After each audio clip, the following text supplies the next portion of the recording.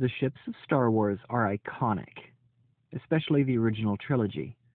X-Wings, the Millennium Falcon, and above all else, Imperial Star Destroyers. Out of all of the various factions in the universe, I think the Galactic Empire has the most iconic designs for their fleet. But there is a tendency in Star Wars to focus on the ships of the Imperial line of Star Destroyers. A tendency made especially obvious in the most recent Star Wars movie, with their redressed Imperial-class Star Destroyer, which they called the Zeiston. But various other Star Wars designs have also gotten a fair following, with those with more than a passing interest in the universe likely knowing of ships like the Victory-class Star Destroyer, Eclipse-class Dreadnought, and Lancer-class Frigate. Indeed, many of the better-known Imperial designs have made their way from Legends into current Disney canon. And then there are a huge number of other designs, most of them small, that go largely unnoticed by all but the most die-hard fans. Some of them are horrible looking, but a majority are not bad at all, and a few are actually gorgeous. In this video, I am going to share some of my favorite of the more obscure designs. Hopefully you see a ship you didn't know of before today. Before we begin, a great many of these ships have been done in great detail by Fractal Sponge, a wonderful 3D artist and Star Wars fanatic whose Star Wars ship designs are inspired. I have used many of his pictures and will post links to his website for each of them. Check for those in the description. First on our list we have the IPV, or Imperial Patrol Vessel. The IPV was a vessel designed for systems patrol to provide a cheap and effective Imperial presence throughout the galaxy. Equipped with a limited armament and no hyperdrive, the IPV was meant to be able to deal with the typical pirate ship or starfighter, and maybe even fight a Corvette at a stretch. Think of it more as a Coast Guard cutter than a proper warship in today's terms. If you have not seen it yet, Corey's Datapad has released a video on the IPV, which is really good, and includes several 3D model shots. I will link the video in the description because you should definitely check that out. The next ship we are looking at is the Star Galleon, a class of transport which was somewhat outdated by the Galactic Civil War. The design, which to me reminds me of a turtle with its legs drawn into its shell, was designed primarily for transport work and not duty with a battle fleet. The vessel was slow, both in real space as well as hyper, but did feature very capable internal defenses to help the ship repel boarders. The ship first appeared in the original Thrawn trilogy of books and were remarked to be even older than the dreadnoughts of the Katana fleet, or Dark Force, which formed a key plot point for the story, and they were also less combat valuable to boot. While not the most powerful warship in the Empire's arsenal, the Star Galleon did its job well by all accounts, and was more than up to the task of carrying and, when necessary, defending its cargo, whatever it might be. The Strike class is another design which seems to have been first mentioned in the Thrawn trilogy.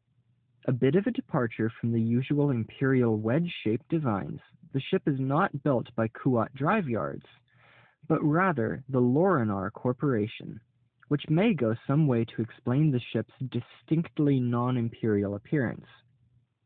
The Strike was developed during the Galactic Civil War as the Imperial Navy began to struggle to maintain space superiority against the ever-increasing strength of the Rebel Alliance Starfleet. The ship had a modular design, allowing it to perform planetary landings, cargo and passenger transport, as well as act as a fighter carrier. Strikes also carried reasonable firepower for their size. Two of them were considered comparable to a Victory-class Star Destroyer in firepower, allowing them to engage even Mon-Cal cruisers with reasonable odds of success. The ship's armor and structure were fairly weak, providing the ship's only major weakness. All around, though, the ship was fairly well designed for its size and would serve the Empire well. A good little mid-sized cruiser which performed very well and I think deserves a bit more attention. Plus the name is very evocative, just strike. There's no business about roundabout Latin naming, just strike. The Secutor-class Star Destroyer, alternatively known as the Secutor-class Battle Cruiser, was a class of capital ship designed during the Clone Wars to serve as flagships for Venator formations.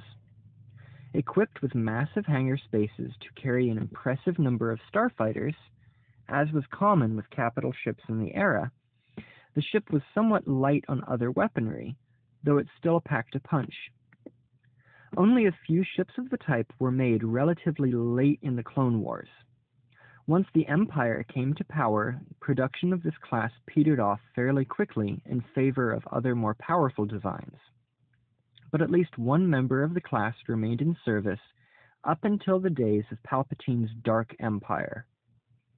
This is one of my favorite designs by Fractal Sponge. Appearing like a bigger brother of the Venator, the ship has an imposing look, but is also refreshingly distinct from the normal appearance of average Imperial designed ships. The Imperial Customs Corvette was a type of ship which served mostly in the roles of local system law enforcement, customs inspection, and anti-piracy patrols. The ship featured a somewhat unique hull arrangement which resembled a skeletal and trimmed-down version of the Gladiator-class Star Destroyer. Its forward prongs allowed the vessel to hold trader and suspected smuggling vessels tightly, to allow search parties to go over and seek out any contraband. The ships were built to perform many of the same roles as the IPVs, but were somewhat more specialized and deployed to more important and active parts of the galaxy, as their specialized nature allowed them to perform searches more efficiently. But their ability to perform other more mundane duties was less. The type first appeared in the late 1990s novelverse, and has made routine appearances since then. Fractal Sponge has again done an excellent version of this vessel, and a military variant, which is somewhat beefier and that I think I actually prefer to the standard version. And there is what I hope was a few ships that you might not have heard of before, or else didn't know much about. Let me know which vessels you saw for the first time here, as well as some of the lesser-known ships that you think deserve more love and attention than they do currently. I meant to have this video out on Sunday, but real life prevented that from happening. As a quick bit of channel announcements, I have started reworking the Patreon tiers to give anyone supporting the channel a bit more bang for their buck, and I've begun writing a book as well. More on that in a future video. With that out of the way, if you did like this video, then consider doing the normal thing every YouTuber is constantly harassing you to do: liking, sharing the video, and subscribing to the channel. And even if you don't do that, I hope you enjoyed the video, and I hope you have a good rest of the day.